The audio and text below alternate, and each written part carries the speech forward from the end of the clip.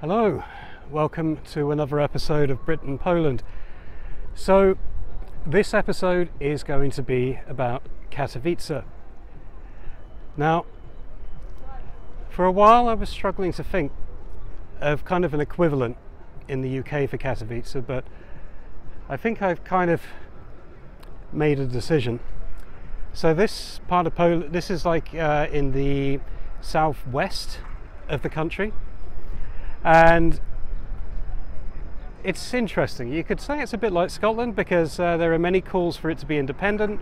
They have their own language or their own dialect, which is distinct to Polish. The history is very, very mixed, with this location being, and the surrounding locations being split between Germany, Austria and Poland many times over the years. But I've just taken a week out here to try and get to know the area. I have to admit, I was a bit surprised by how much there was to do just around this one city. So I originally planned to just do Katowice in a day. It took me 3 days. But I'll show you in the video everything that's going on. And getting back to the kind of equivalent in the UK, so I can't think of a specific city, but I would say that this region is probably similar to our Cornwall. There's a strong mining history here, and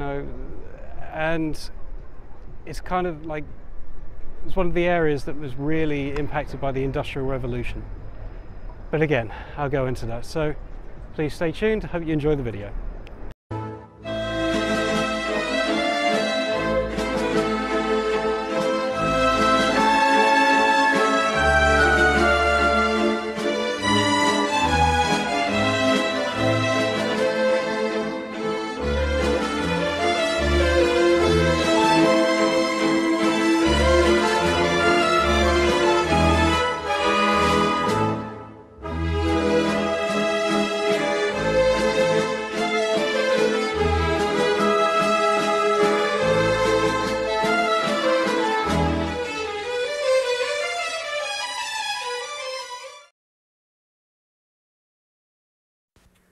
Today's tour will start at the Rheineck Square.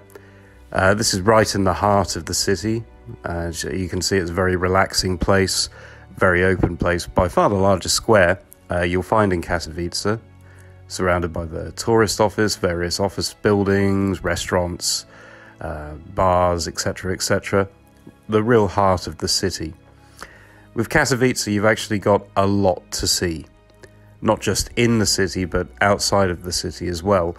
So much that actually this video is going to be in 2 parts. So I'm doing my best to kind of give you the full picture. One of the first areas you'll probably see is the cultural zone. So this is just north of the centre. And one of the first things you'll spot here is the Silesian Insurgents Monument, which was commemorating the Silesian uprisings and commissioned by Lech Wałęsa, the leader of the Solidarność movement. What you'll also find here in this very new and highly architecturally kind of prized area is a building called the Spodek. It's a kind of nickname.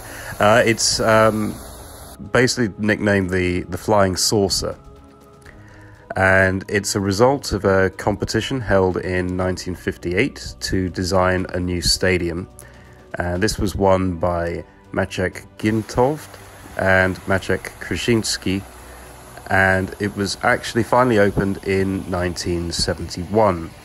The stadium hosts sporting events and concerts, including bands such as Metallica and Depeche Mode over the years.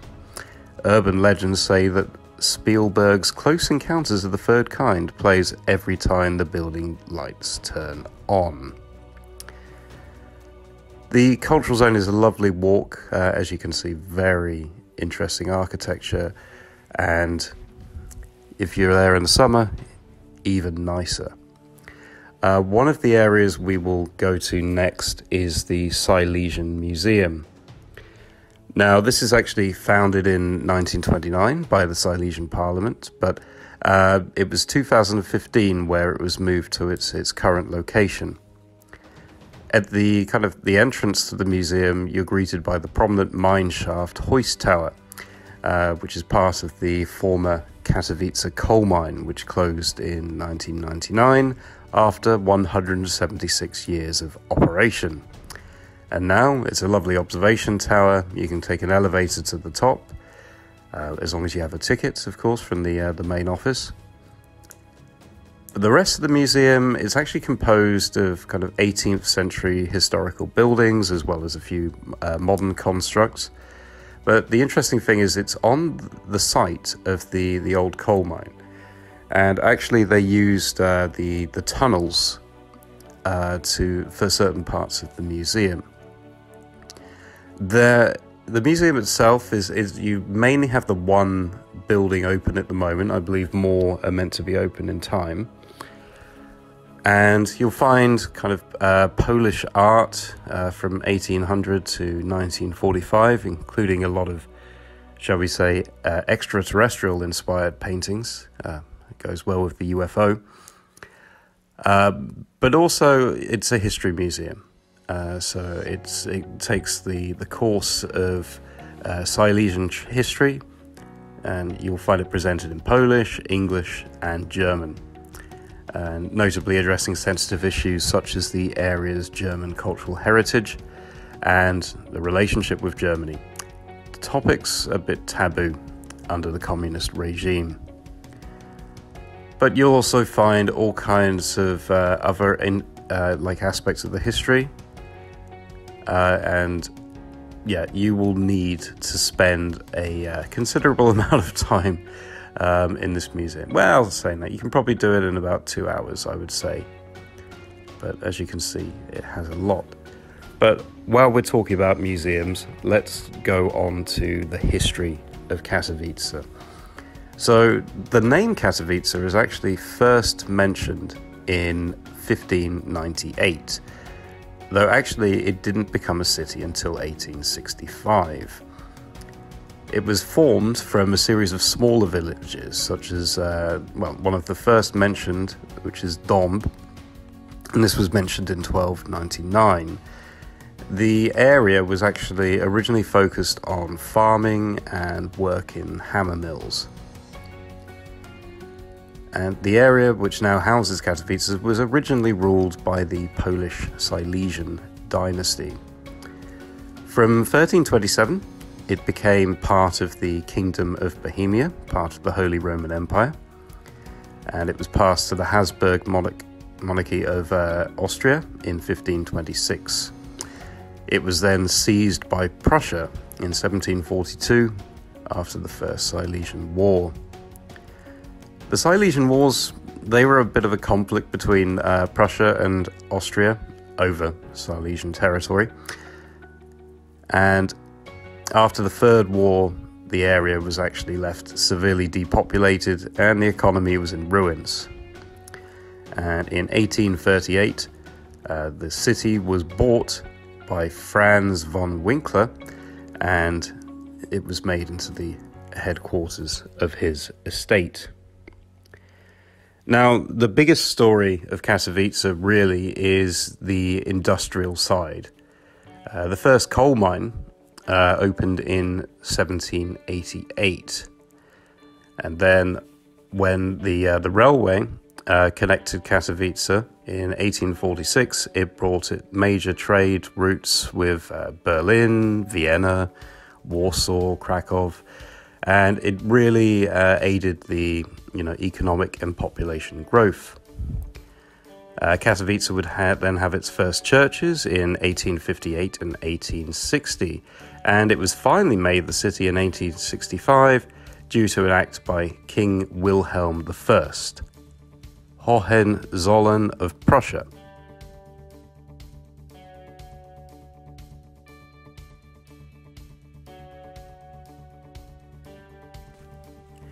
The Cathedral of Christ the King was actually, the construction began in 1927. This was kind of interrupted by the Second World War, as it was finally completed in 1955. The stained glass was painted by Stanislav Pogpikowski, while all of the fittings were produced by one man, Mieczysław Król, in 1973. The three Silesian bishops are buried in the crypt, and on the left-hand side of the nave you'll find an altar made of coal to St. Barbara, patron saint of miners, commemorating those who have died in Silesia's mines.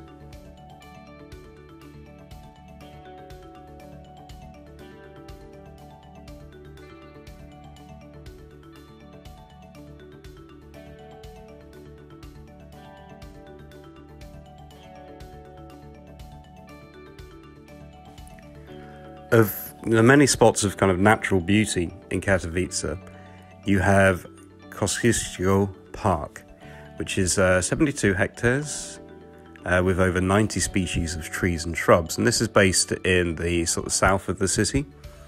It contains something called the Parachute Tower, which was built in 1937 for the training of parachute jumpers, and in 1939 this was defended by the Polish scouts during the German invasion, resulting in the Germans basically blowing up the tower with anti-tank guns. The original tower was 50 meters tall, while the modern reconstruction is about 37 meters.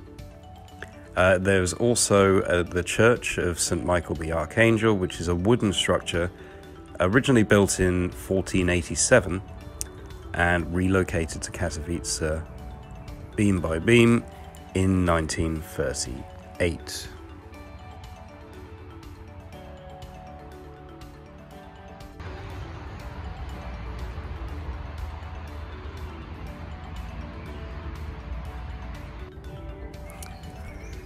So Katowice grew greatly in strength, a large part with kind of investment of foreign industry, including sort of British and German and a few other nations were the industrial magnates were setting up mines and things here.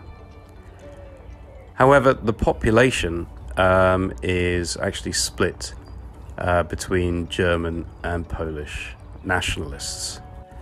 And this would lead to a few issues in the future. After World War I, the big changes would occur. With the defeat of Germany, many of its territories were given to other countries, and the fate of Silesia was one of the more hotly debated territories. The Paris Peace Conference was meant to decide this, but in the end, there was actually voting held by the citizens for whether they wished to be part of Poland or part of Germany. However, there was kind of foul play attached to this particular scene, where Germany was said to have bussed voters in, as well as applying strong-arm tactics, with threats being made to the Jobs who voted for Poland, for example. And there was an organisation known as the Free Corps, composed of German army veterans who kind of came into the cities, and they were basically a paramilitary organisation whose troops fought any Polish activities. However, the pro-Poland side employed the Polish military organisation, a secret military organisation and predecessor of the Polish intelligence force. And this was to fight back with the same force, so there was much infighting going on. And soon this led to what is now known as the Silesian uprisings. And this was a series of free skirmishes between basically the German occupants and the Polish occupants of the city. And these were quite bloody conflicts. They're quite notorious in Polish history. I won't try to go into too much details because it would be a long story. But it ended up with the League of Nations having to settle the disputes, and eventually Silesia was divided, with the upper region going to Poland and the southern region going to Germany in May 1922. In World War II, the main Polish forces retreated to defend Krakow, However, the Polish citizens of Katowice did defend the city, sadly the defenders ultimately being massacred by the German forces. And many of the city's historical and iconic monuments were destroyed, most notably the Great Katowice Synagogue. In 1945, the Red Army liberated the city, and after the war, there was heavy industrial development. The city was actually briefly renamed to Stalinograd after Stalin's death in 1953, but the people quickly restored it back to Katowice in 1956. In 1968, the University of Silesia was founded, and in 1981, during the protests against Soviet rule, 9 protesters died, with 21 injured. And this is an event that was commemorated 10 years on by Lech Wałęsa himself.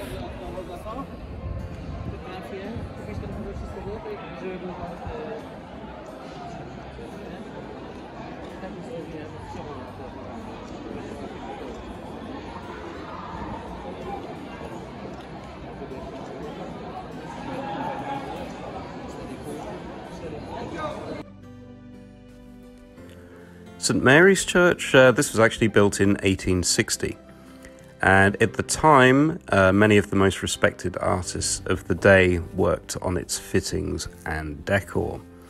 The mesmerising stained glass windows were painted by Adam Bunch, and there's a late Gothic altar in the Sacra Conversion Chapel in the transept. Now, one area which is actually the most popular for the locals to go and relax is one known as the Valley of the Three Ponds, which is actually based up of about 11 different pieces of water, but never mind. It's a little bit outside of the city. So, I mean, I walked it, but it's best to go there by bike, or you have buses 674 or 910, which will take you there. It's actually a very relaxing place, of course, very clean air, lots of wildlife, scenic views, wonderful place to go for a walk. And you'll find it's actually has some beaches for people to enjoy. A few bars dotted along the waterside. There's a fine restaurant called Pan de Rosa, which is well recommended, and there are some areas allowed for fishing as well.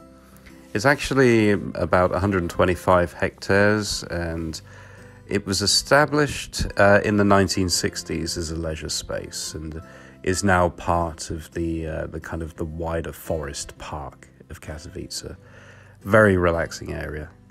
I really recommend, especially in the summer. I've just been to the Museum of the History of Katowice, and I have to say, before I went here, I couldn't quite place this city. I knew it had like industrial origins, but I didn't realise just the extent.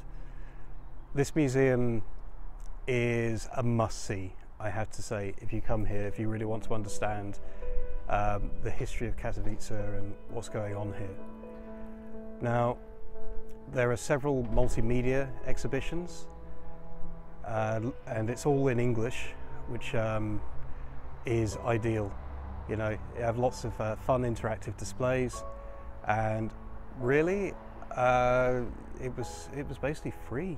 I don't know if I just picked the free day of the week. I came on Tuesday, but yeah, it takes you right through the origins, you know, limited prehistoric stuff, but then, you know, it goes right through the eras. So you really see how it developed from like a colony of blacksmiths to a village to a city. It shows the conflicts between Germany and Poland over this region. It tells you about the strikes. It really does go into so much detail. It's an absolute gold mine, this place. Thank you for watching. I hope you've enjoyed this video. I hope you've learned something and have some better idea of Katowice now. As I said, there'll be a part 2 to this video. where I go a little bit outside to some of the mining villages and the parks. So please join again. Thank you for watching, and do zobaczenia.